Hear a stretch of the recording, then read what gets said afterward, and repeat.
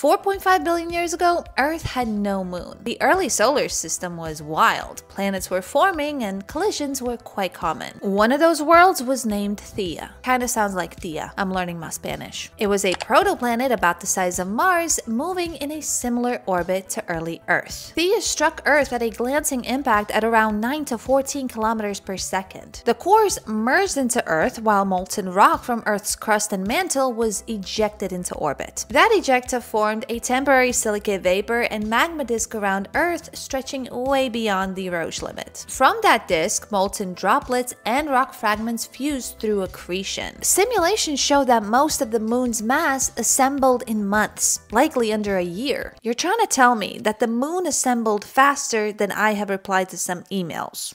Okay. The newborn moon actually orbited just 3 to 5 Earth radii away, which is about 10 to 20 times closer than today. Earth's tides eventually pushed it outward, which in return stabilized our axial tilt, slowed our rotation, and it helped create long-term habitable climates. So I think we owe the moon a little thank you. Thank you, moon. We love our habitable climate.